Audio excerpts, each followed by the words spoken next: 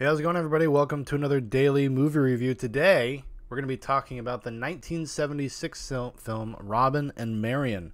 Now, if you listen to the most recent Zoobox Goes to the Movies, I did a little solo episode where I just kind of talked about Sean Connery and his legacy and his filmography. And so this week, I'm going to go through and watch a couple Sean Connery movies, kind of pick ones that I haven't seen or a little off the beaten path, things maybe you wouldn't immediately think of when you think of Sean Connery. Just to spice things up. You know, we've all seen James Bond. We've all seen The Last Crusade. We've all seen The Rock. Hunt for Red October. We've all seen that. Oh, that's also great. But yeah, so today we're going to be talking about Robin and Marian, directed by Richard Lester. Richard Lester is most famously known for directing A Hard Day's Night, the Beatles movie, Three Musketeers, and also taking over directing duties for Richard Donner in Superman 2. Because Superman 2 and 1, the Richard Donner movies, were filmed back-to-back, or at least they started to. And somewhere in the production of Superman 2, Richard Donner has a falling out with producers, and Richard Lester comes in and takes over, and the rest is history. The film is written by James Goldman. It stars Sean Connery, Audrey Hepburn, Robert Shaw, Richard Harris, Nicole Williamson, Denholm Elliott, Kenneth Hay, Ronnie Barker, Ian Holm, Bill Maynard, and others. The logline plot synopsis is: Robin Hood, aging none too gracefully, returns exhausted from the Crusades to woo and win Maid Marian one last time. So yeah, I had seen this a very, very long time ago. So this is probably the first time I've watched this movie since I was like 7 or 8, maybe.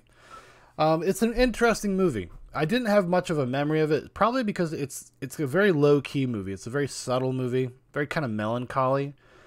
Much more than I expected, because it's kind of, advertised a little bit as an adventure film. But it's really kind of a depressing adventure film, because it's about the notions of like kind of your legacy, of the idea of being a hero, of being legendary, and what that means to you, what that also means to the larger world around you. Do you go to other places, and do people know who you are? So this is an interesting thing with Robin Hood. He has the backstory of being, the famous Robin Hood in Sherwood Forest and whatnot, stealing from the rich and giving to the poor. And then, because he kind of swears fealty to Richard the Lionheart, he goes and fights in the Crusades, which is this great equalizing thing. It like kind of humbles him, almost breaks him. Just the brutality of war and kind of the gross and fucked up things that he's asked to do in the name of the crown. He kind of becomes a broken man. He gets disillusioned. He doesn't know where he fits in the world. He doesn't even know what it means to be a hero anymore. And he comes back, and ends up kind of, it ends up kind of being a traditional Robin Hood story, just through a different prism, where it's like, Robin Hood versus the Sheriff of Nottingham, and played by Robert Shaw. You're one of my favorite character actors. You all know Robert Shaw. Come on, you've seen Jaws, Captain Quint. And it ends up kind of being that. So it ends up being way more traditional by the end. I would say like the second half of the movie turns into a more traditional Robin Hood story, but it's a lot more interesting, because it does constantly acknowledge this kind of not just getting older, but what getting older means, and how life experiences affects even your own view of yourself and your legend, as it were, like I said. Audrey Hepburn plays Maid Marian, who at this point in the story has basically become a nun, which is, I can't remember. Maybe I'm a little rusty on my Robin Hood lore. I don't know. Is that what Maid Marian does? Because I know that's what like Guinevere does in the Camelot stories and the King Arthur stories, but I don't know. But anyways, there's a lot of kind of funny stuff that goes on there. Richard Lester, as a director, is really coming in and doing kind of a journeyman thing here in a bad way. We've talked about journeyman directors. I think there's good ones and I think there's bad ones. A contemporary of Richard Lester's that I really, really have a great fondness for is John Boorman, who also worked with Connery around this time. He directed Zardoz. He's a great journeyman director. Richard Lester kind of does feel a little bit like a TV director, surprisingly enough, just because I was thinking, looking at some of the things he's directed, Superman 2, Three Musketeers. And then I really started thinking about it. I'm like, oh, well, that kind of makes sense, because he's kind of... There's something kind of flat about his direction. It's not like very cinematic, which kind of does a disservice to the production design of this movie. Like, the sets and the costumes are fantastic. And everywhere, like, it feels very medieval. And it feels like gross in the way that a medieval world should feel. Think of, almost like Game of Thrones-esque. A little bit of a lighter touch to it, of course. It's not as dark. It could have used a little bit of, I think, pizzazz in the cinematography. The cinematographer was David Watkin, who's done a few things that you've probably heard of. Out of Africa, Chariots of Fire, Moonstruck. Not that those are necessarily movies known for their cinematography, but, a working cinematographer. Not bad. The score, I would say, is another kind of low point for the movie. It's a little too melancholy and a little silly at times. It almost doesn't jive sometimes with the material, which I was kind of not really surprised by, I suppose, because it wants to be kind of like a family film, but the essence of it, like the point of it, the subtext of it is too dark, honestly. There's just one of the best parts of the movie is Connery kind of gives a monologue to Maid Marian. They're out in the woods after they've kind of just escaped from the Sheriff of Nottingham, and he's talking about his time spent in the Crusades, and he's talking about kind of the atrocities of the awful nature of it and how he's lost himself. And one of the reasons why when he comes back, the only thing he knows is who he used to be and Maid Marian. That's all he knows. So he's trying to come to terms with it, trying to convince Maid Marian to be like, yo, maybe you should stop being a nun. Maybe you should come hang out with me and the boys again. Have a good time. But yeah, it's actually a really powerful scene. It's a really interesting scene, and it comes beautifully full circle at the very end of the movie. I don't want to give anything away. It is from 1976, though. And it's more about the journey than the destination, right, kids? So this being a melancholy affair, Robin Hood gets to kind of do this champions fight with the Sheriff of Nottingham, where it's got to be like, we're going to decide this battle, but it's just going to be between you and I. You and I are going to be the ones that fight. Everybody else is going to watch, and we're going to decide who wins. This is something that actually happened. Not too often, but it did happen. And, Robin wins the day, but he gets really severely maimed. He's bleeding out. He's dying. And Maid Marian takes him back to her little cottage, or to the nunnery or wherever. And, she tells him, for the first time in the movie, kind of gives over. She says, I love you more than God. Right now, I love you more than God. That's a really powerful moment between them. And in that moment, he becomes Robin Hood again. And there's a great, little kind of symbolic moment at the end of the movie where he pulls out his bow and arrow for the last time and just shoots it out the window. Kind of his last order to the merry men, and to just kind of his last statement as a man. And it's really powerful.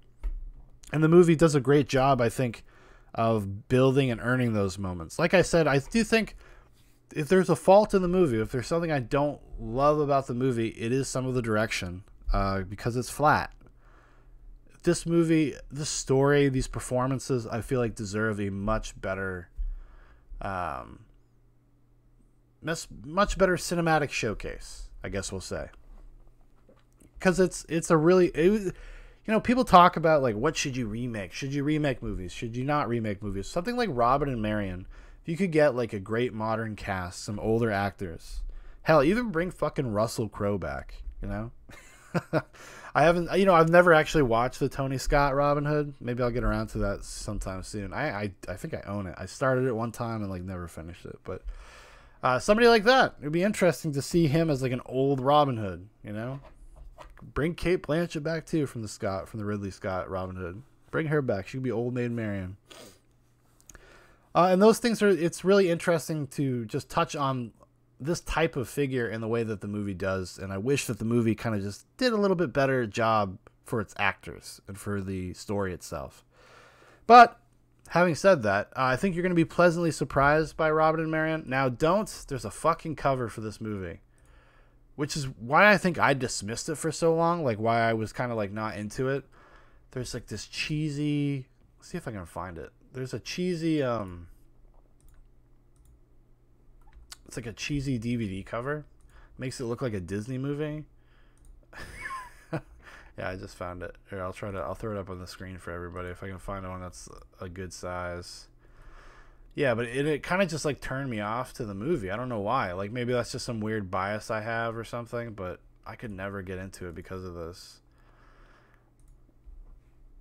Just couldn't. It's a small picture, but it's a picture nonetheless. Nope. I don't have anything set up. Sorry, folks. There we go. We're getting there. We're getting there, everyone.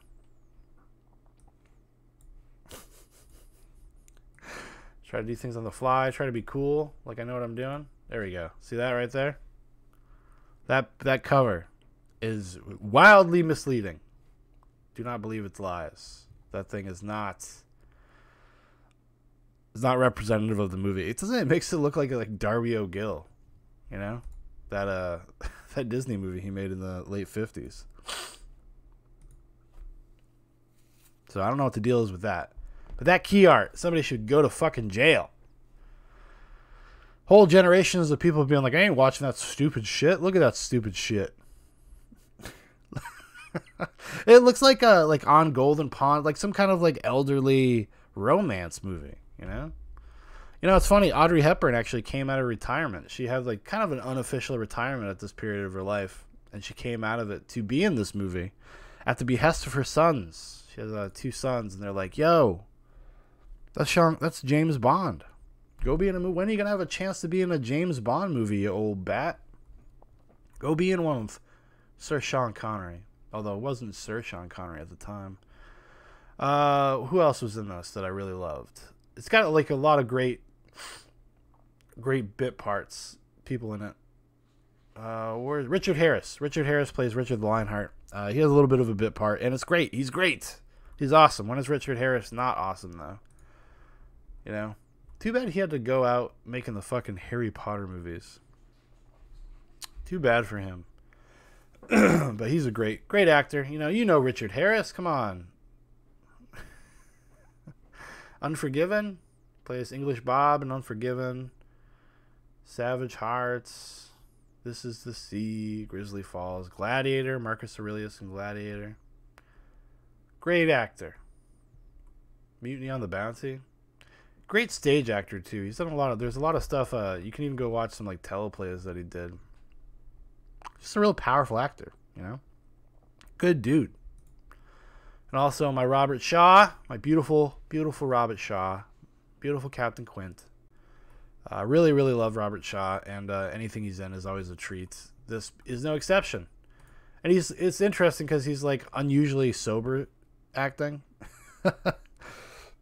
Famously he was kind of a little bit of a drunk. And actually it's what makes his like performance in Jaws so memorable. Is the fact that he was kind of intoxicated a lot of the time. But yeah. Well, like I said, if you've never seen Robin and Marian, I think it's well worth your time checking out. It's a nice... it's kind of like it's got like kind of a rainy day movie vibe to it. It's a little lackadaisical in its pace, but if you like a good character study, a good character drama, I think it's worth your time, especially if you have any interest in just Robin Hood lore in general. It's an interesting twist on that lore. And I think all the performances rather. Sorry, I got a little bit of a cold. Not COVID, just a cold. Connery, Hepburn, Robert Shaw, even Ian Holmes shows up. The old Bilbo Baggins there shows up. Ian Holmes, he's another great actor. He's still... No, he passed away this year. Wow, 2020 has been a fucking nightmare. Ian Holmes, great. But yeah, he kind of does a little bit part in this, and he's great. He's great. The movie's got like a nice lightness to it, even though it is kind of heavy and dark when you really start thinking of the subtext and what is actually going on with the characters. It doesn't take itself entirely seriously in the sense that it does feel like a lived-in world where people are just getting along and trying to figure out how to not be miserable in kind of miserable conditions, right? Medieval life. So, anyways, that's going to do it for me today. Thank you for watching. Thank you for listening. If you'd like to know more about Zoobox, hit the link or check out the description. There's links in there. Also, if you'd like to make a recommendation for a daily movie review for something for Zoobox Goes to the Movies, the big show, throw it in the comments. I'll put it on the list. All right, everybody. You have the best one ever.